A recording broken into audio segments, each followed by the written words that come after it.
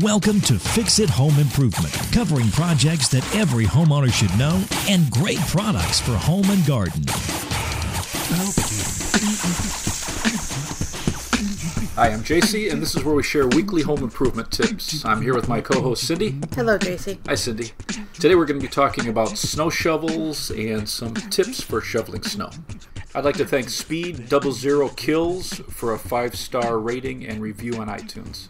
So the earliest snow shovel was found in a bog in Russia, and they estimated that to be about 6,000 years old. Wow. And then they have evidence that about 2,000 years ago they were using the shoulder blades of elk and oxen to create snow shovels. And since 1870 there's been more than 100 different patents for snow shovels. It's weird, you wouldn't think there'd be 100 different designs, unique enough. And then the first plastic snow shovel was patented in 1939. That's crazy. So you want to start off with safety concerns first? Okay. So according to a study by the American Journal of Emergency Medicine, in the U.S., there's about 11,000 injuries a year from people shoveling snow. And they say that because you're using your whole body, your heart rate can be higher than doing aerobic exercise. And the problem is, with freezing temperatures, it constricts your blood vessels, which really stresses your heart. So it's important that, and a lot of doctors say that you should really warm up and stretch before you go out and shovel, which most people, probably aren't doing, and wear layers so you can strip them off. And like we talked about in the weatherization episode, Oh boy. merino wool, some long underwear. If you have merino wool long underwear, it's going to allow you to have 4 to 7 degrees higher body temperature, and it pulls that moisture away from your body, so you're much more comfortable. So that's one of my tips. Do you have any hat suggestions? No. So when you're picking a shovel, you should get it about chest high. The handle should be about chest high. If the handle is too short, you're forced to bend over to try to lift a load, especially if you're using a scoop type shovel.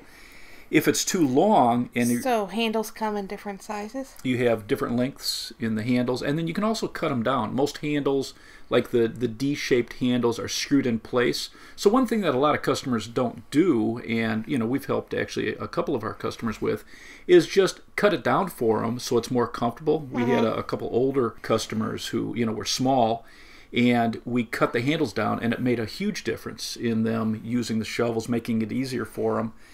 If your handle's way too long and you're trying to lift it, it's really hard on the small of your back. So, that's kind of one tip you can do, is kind of adjust. You want about chest high. And then you want to make sure that you're always shoveling close to your body. You want to use your legs. You want to keep your back straight, keep your stomach tight, and you're going to have, less problems, especially if you're not doing a lot of regular exercise. So what about those ergonomic shovels? So studies have actually shown that the ergonomic shovels can cause wrist and back pain if you're trying to lift and scoop snow and throw it. So the ergonomic shovels are great for pushing because it allows you to stand up straighter and you're not bent over, so it doesn't hurt the small of your back. Why don't you describe what it looks like? So the ergonomic shovels, the handle comes straight out of the shovel itself, and then it waves. Where else is it going to go? Then it waves up and across, so it has this. Like in the middle.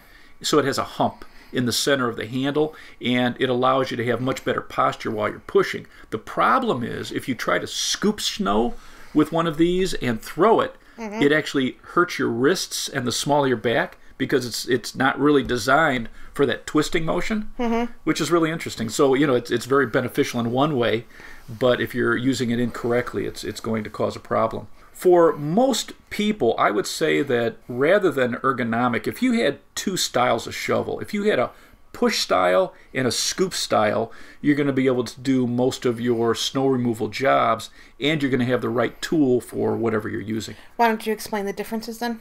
So a push shovel is going to be wider. It usually doesn't have high sides. It's really designed for light snow. So if you've got weather conditions where you just have a small amount of snow coming down, it's very light, it's not heavy, you're able to push it and move a lot of snow very quickly. And so you're basically just standing behind it and you're just pushing it. If you've got heavier, wetter snow, or it's been snowing all day and now you have larger piles, you're going to want a smaller, more narrow shovel, and it's going to usually have higher sides and a higher back, so you can really scoop it and hold a large amount of snow and then throw it out of the way. There's a lot of different sizes for shovels. What do you recommend? So for a scoop, if you're looking to just grab a lot of snow and throw it, probably that 18 to 20 inch wide is a nice size, and I would look for something that has high sides and a high back. It really grabs the snow and holds it while you move it. If you're looking just to push snow, then you're probably looking for 25 inches to 30 inches wide. Most of these aren't going to have high sides. It just allows you to push light snow and pile it up. What are your thoughts like for plastic or metal? I really like the new plastic shovels. Most of these shovels have really good warranties. They're heavy duty. They're very lightweight. I like a plastic shovel with a steel wear strip on the edge of it, and that allows you to really go into pretty heavy snow. But it's good to know your home, because if you've got a driveway at the end of it, if you have snow plows that always go by and they're leaving really heavy, icy piles at the end of your driveway, Yeah, that's been compacted. a plastic shovel's just not going to do it. So it's nice to have a steel shovel in those situations. Steel's a little heavier though, so you just have to be aware of that. You can get aluminum, but again, they're not as heavy duty as steel. If you do get aluminum and you're thinking about using that for this heavy snow, again, I would get it with that steel wear strip on the edge of it. Most of these new plastics, they just do a really nice job, and some of the handles are a resin handle and they have a lifetime warranties. Yeah, that's crazy. So better and better shovels now that you can pick up. What are some top-rated companies? In the U.S., Klondike, True Temper, Bigfoot, Suncast, and Garant are rated the highest that I've seen. Why don't you talk about your trick for using silicone spray? So I think a great thing to do every fall before the season is to spray both sides of your snow shovel with a silicone spray. So we always sold Liquid Wrench. It does a nice job. We sold the silicone spray for the chutes of your snow blower, and then for shovels, spray both sides.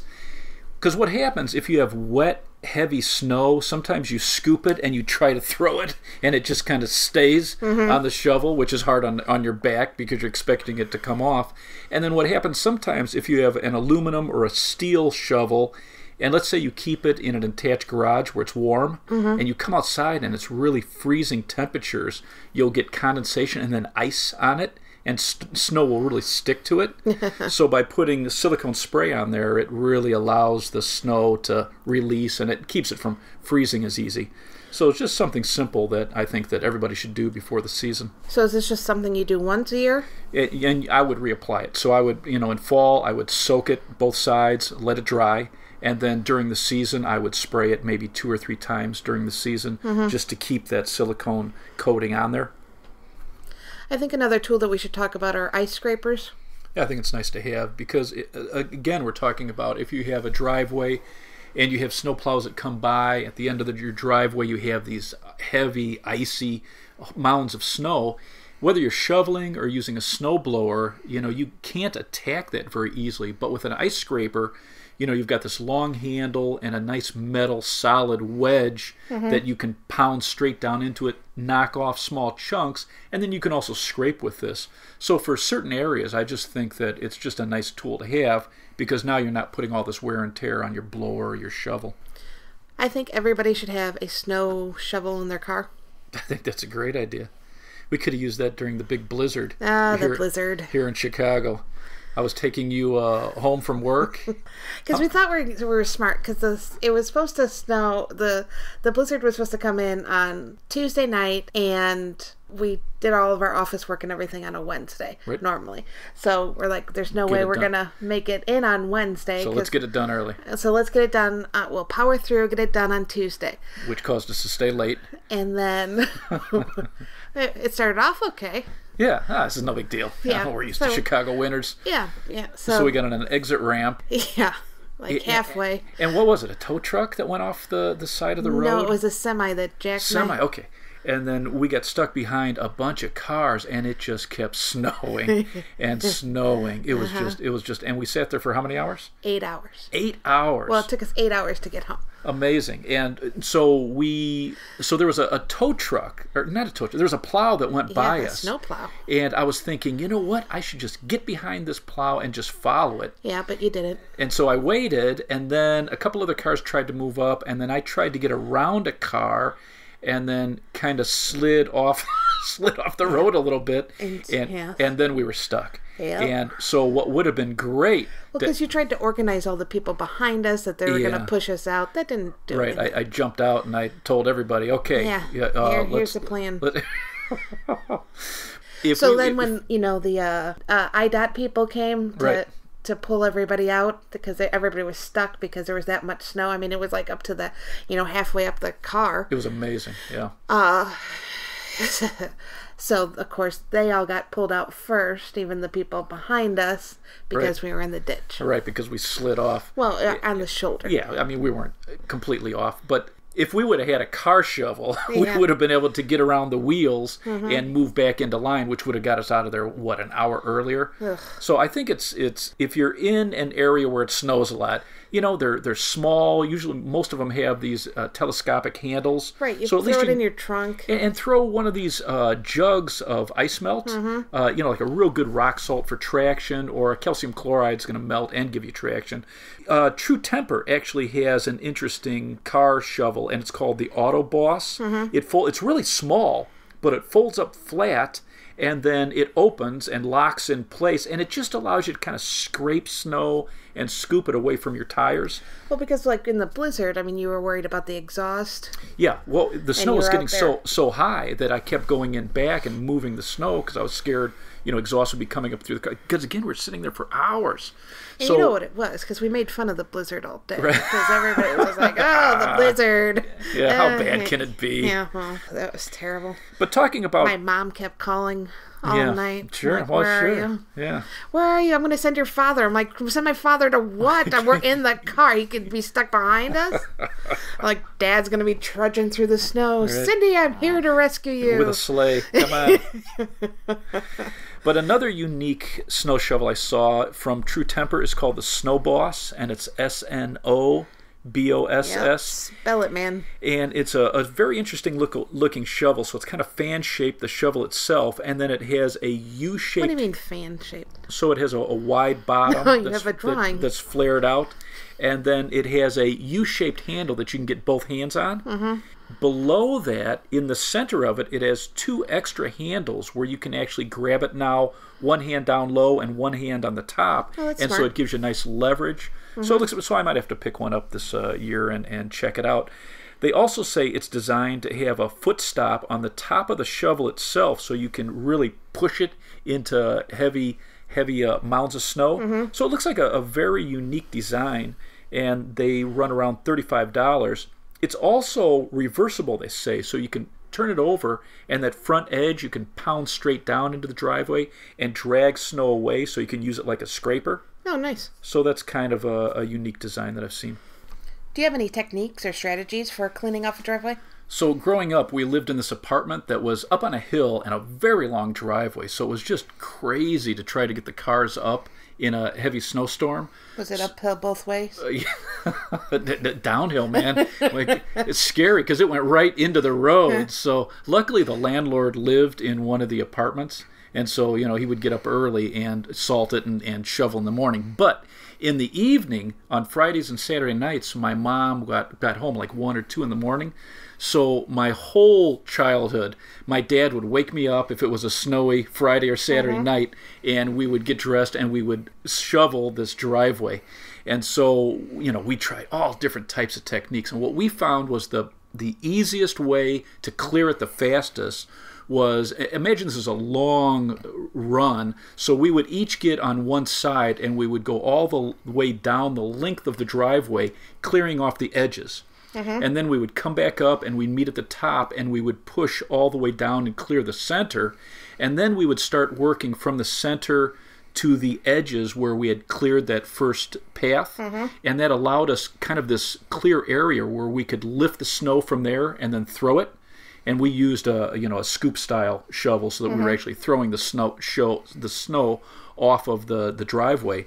And we found, just from our experience, that was the easiest. And I kind of shared this with a few customers over the years, and most people kind of like that technique, getting the edges done first, clearing off the center, and then working from the center off to the edges. And that first area that you cleared off kind of gives you just that extra room to throw it because you don't have extra snow there. Right. So I would recommend that. One other technique that I've read from guys who are professional snow removers, they say that they like to start in the very center of the driveway and then work out almost like a star pattern.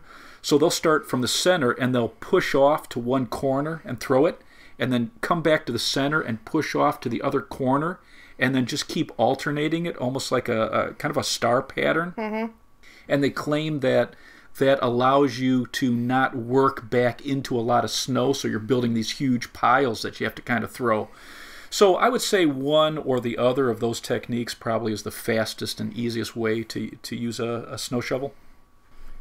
Talking about shoveling snow when I was a kid, what's funny is the landlord always had the cheapest plastic shovels, and that's what we used. But they were terrible. The handles would twist sometimes. So probably imports. Yeah, that's like us when we at the hardware store. We always had a couple SKUs that were just inexpensive. Mm-hmm. And these import shovels, I would take the time if you're looking for a shovel to kind of handle it, hit it on the ground, and just see how it feels. I would look for one that has at least one screw that's holding the handle to the shovel itself.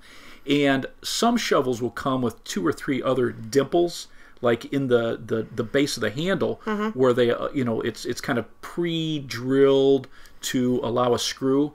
And I would put extra screws in there. I would buy a couple additional stainless steel small screws. Mm-hmm. And again, talk to the hardware store. Some hardware stores will actually put them in for you. But it's going to add a lot of strength to the shovel, especially if you're looking at a plastic shovel. If you're twisting and pushing into heavy snow, you're putting a lot of stress there. I think the main return that we always got was from an inexpensive shovel cracking right where the handle inserts into the shovel itself. So I would look for that. Spend a couple dollars more for a better shovel. You're going to get much longer use out of it. It's going to be much more comfortable. If you buy a plastic shovel without the metal wear strip, what you can do with that is some of my older shovels, in fact, what my dad used to do is take a box cutter or razor knife, and he would trim that edge because they get really rough, and then they almost get indented, almost serrated. So if you can smooth that and get it nice and even, it's going to do a much better job for you. So you're like whittling your shovel? Yeah. Yes, that's why I like the steel wear strip. Just it's done. It's just riveted in place for you. And then if you're concerned that shoveling snow is just too stressful for you, you can pick up one of these electric snow shovels. And the top 3 rated brands are Toro, Greenworks, and Snojo. Spell it. And Snojo is Snojoe. It'll run you about $100. So this is like if a snowblower is too big for you to handle or it's too expensive? Yeah, this is lightweight. It's easy. You push it into the snow and it throws it right out the front. So you're going to be working sideways to your driveway, and these will throw snow about 15 to 20 feet. And then one tip with this, I would try to use one of these extreme weather extension cords. So it's considered a cold weather cord. It's going to stay flexible so they don't get real stiff and hard. Sometimes a standard outdoor cord is difficult to use in really cold temperatures. And then always make sure you match the amount of amps that your tool is pulling to the extension cord. What about the robo handle? I love the robo handle. So we did that. We did a video on our Fix It Home Improvement channel on YouTube for leaf rakes. Where you made your neighbor rake leaves? It's a good one. So we took the robo handle, these ergonomic handles that you can put on any long handle tool, and I cut down my rakes, my leaf rakes, and I put one on each, and so I created this big long lawn scoop or leaf scoop, and it worked amazing. So I was talking to the inventor. He actually lives here in the Chicago area. So I ran over to his house. He was showing me a couple things, and he showed me a video where last year he took 2 push-style snow shovels and he put his robo handles on this, put them side by side, and he cleared his driveway in minutes. Just became a shoveling machine. Right, so I'm looking forward to trying that this winter. So you can check out our Fix It Home Improvement channel on YouTube, and we should have an interesting video to see how well that works. So you want to wrap this up? So if it were me, I would have 2 styles of snow shovel. I would have one push and one scoop, so depending on the weather and whatever the conditions are, you can always do a nice job. I would always use a silicone spray on the shovels, and then I would add an extra screw to both of the handles. And have a car show. And hire a neighbor. So I guess that wraps up this episode. If you'd like to subscribe, you can subscribe on iTunes or Stitcher. If you enjoyed it, please leave us a review. You can check out our home improvement videos on our YouTube channel, Fix It Home Improvement. And you can subscribe to that as well. If you'd like to email us, you can email us at fixitpodcast@gmail.com. Thank you for listening. Talk to you next week.